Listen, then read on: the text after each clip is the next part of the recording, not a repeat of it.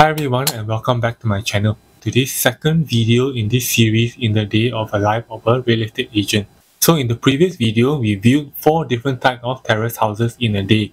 And in today's video, we're going to be viewing different types of corner and end-lot houses. So for the corner house, we'll be viewing a single-story corner house in Petaling Jaya and also a double-story corner house in Petaling Jaya also. And then for the end-lot houses, we'll be viewing a double-story end-lot house in Petaling Jaya and a double-story end-lot house which is newer in Denai Alam. So before we continue with the viewing for the day, hit the like button below and subscribe to this channel. So the first house for the day is a single-story corner terrace house. As a corner lot and with a land area of 42 by 75, making it 3150 square feet. So there's a lot of gardening space for cars to park inside and future extensions. As you can see, the house is in its original condition, so of course the living, dining and kitchen areas can be enlarged and the bedrooms can be extended outwards.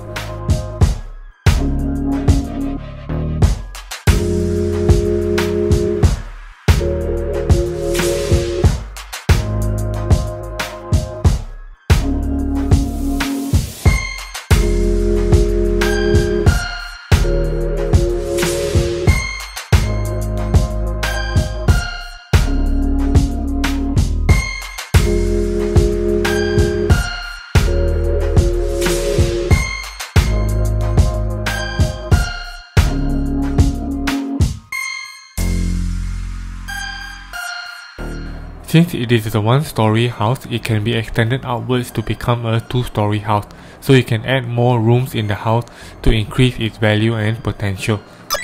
Now to the second house for the day, which is a double-story corner terrace house. So today here we are in this beautiful double-story house.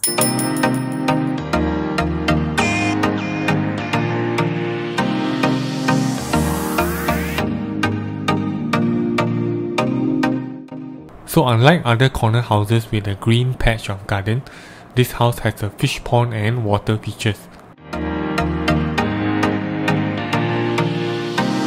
So this house sits on a freehold land and the built-up measures 2,600 square feet. So come, let's take a look at this house.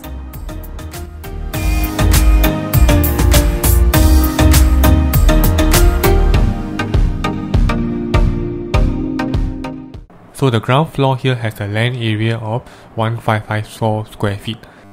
With a lot of space, there's a lot of space in the living hall and TV lounge area. Now let's go to the study room.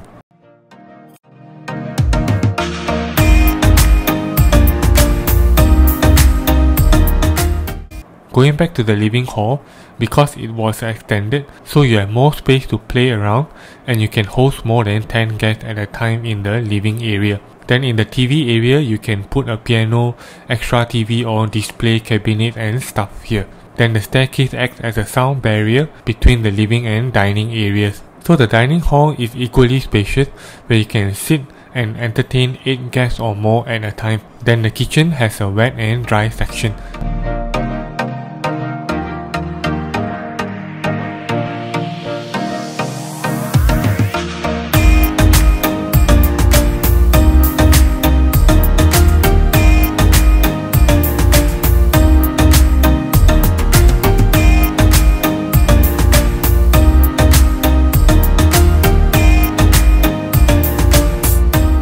As we see here, the kitchen is fitted, fully equipped and has adequate space for the necessary kitchen appliances.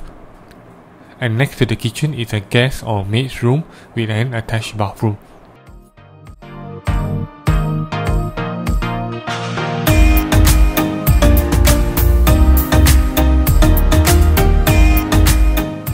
Now let's go upstairs.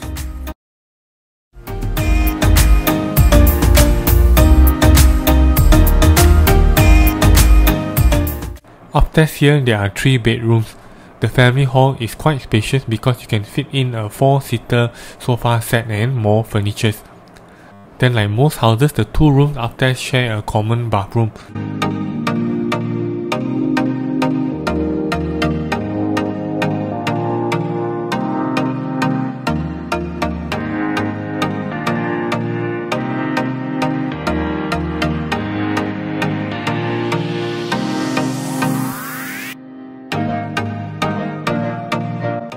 The rooms are big enough to fit in a queen size or super single bed. So now let's go to the master room.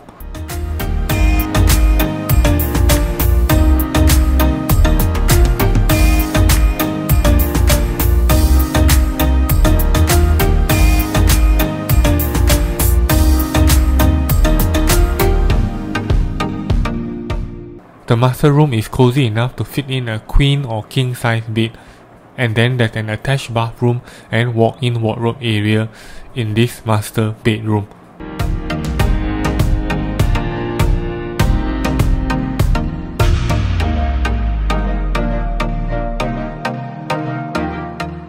Now on to the third house for the day, which is a double-story en-lot house. So this house is still in its original condition like the first corner house that we saw earlier. This house has a land area of 18 by 68 with extra 5 feet of land at the side. Since the house is original, the backyard can still be extended and the side garden covered with some sort of extension or awning on top. The floorings in the house are quite unique. The living and dining hall here are with marble flooring. Then the bedroom, bathroom and kitchen downstairs here are with medium-sized tile flooring. So the bedroom downstairs, I like it that it has a pink floor tiles and the room has an attached bathroom. In the bathroom here, a separate door can be made at the side there to share or make a dual access with the kitchen. Then the kitchen, it has a wet and dry section. The kitchen can be extended further back or made into an open concept kitchen all the way from the front to the back. Now upstairs here with 3 bedrooms. On the right is the master room. The master room has a master bathroom with a shower area. So this house still maintains the original parquet flooring. This room and the room next door share a common bathroom at the back there. And the rooms have enough space to fit in a single, super single or queen size bed and study or work desk. Now we're going to the fourth and last house for the day, which is another double story en-lot house. So this house is freehold, it faces the east direction and it has a land area of 30 by 69 feet and a built-up of about 2,710 square feet, and it has 4 bedrooms and 1 bedroom and 5 bathrooms. So there's 1 bedroom and the storeroom and the extra bathroom downstairs and the remaining 3 bedrooms upstairs. All the bedrooms come with attached bathroom. So let's check out the house. So from the living, dining and wet kitchen area, it has a very wide frontage, and also because it's an en-lot and it faces east, there's a lot of natural lighting and sunlight coming in. And then let's go to the wet kitchen and the yard. On the left here is the storeroom, which you can convert into a utility room or maid's room. And then here is the built-in kitchen cabinets with oven, hood and hob, and place for the fridge. And then here we can put a washing machine, and then this is the common bathroom at the back with a shower area. Now let's go upstairs where there are 3 bedrooms. So the room on the left here, there's an attached bathroom with a shower area. This room has an L-shaped window which allows in more natural lighting, and you can put in a single or queen bed and study table. And then there's the built-in wardrobe here.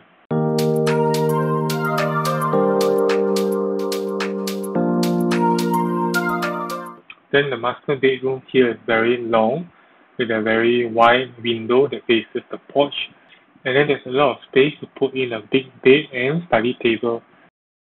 And then the master bathroom comes with a shower area, and this bathroom and all the bathrooms are fully tiled from floor to ceiling.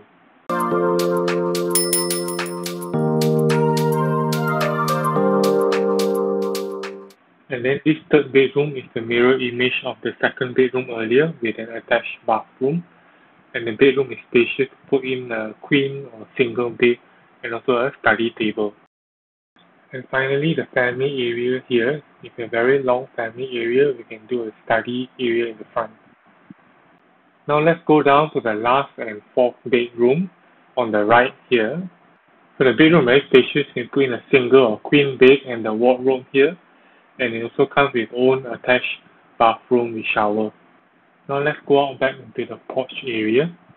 So the porch area here, there's a small garden on the left, and then you can park 2 cars. And then because it's an en-lot unit, it has extra 14 feet of land. And then at the back here is the backyard and terrace area which you can access from the back kitchen and fourth bedroom. And then because there's a lot of extra land, you can extend the house some more. You can extend the living and dining area and kitchen. And also the master bedroom if you want to extend the house some more. So that's how it's like a day in the life of an agent, taking clients who only want to view end-lot and corner houses. So corner houses and end-lot houses play their different roles in real estate. So corner houses, if you notice along the roads, they are either ends of the roads, and then in the middle of the road you notice there are houses, two houses here, they are known as end lots. So end lots, they are somewhat in between intermediate and corner houses. So end lot houses, they are like intermediate house, but they have extra feet of land. So the extra feet of land can range from as little as like 5 feet to 10 feet or 15 feet of land. So with the extra space, you have more green space for your garden, or you can do an awning at the kitchen area or do a makeshift temporary covering to extend the backyard. Then for corner houses, because of the additional and available space and land around the house, like the single story house or a double story house that is not renovated and that is basic, you can extend the living and dining area and the kitchen, and then also upstairs. Once you have extended the ground floor, with that structure and support, you can also extend the upstairs. So for clients who are looking for end lot or corner houses, it's either probably because they are looking to upgrade from an intermediate to a bigger size property. Maybe they have a growing family, or maybe they have an elderly family member, so they need a room downstairs and some space in the garden for them to walk around and to enjoy the nature. And then upstairs is where the younger family members get to stay. And of course, compared to intermediate houses, end lot houses and corner houses, they both have their values and potential, which I'll probably cover in future videos. So thanks for following me in this second day in the life of a real estate agent viewing different types of properties. So hit the like button and subscribe to this channel below to stay tuned for more in this series, A Day in the Life of a Real Estate Agent.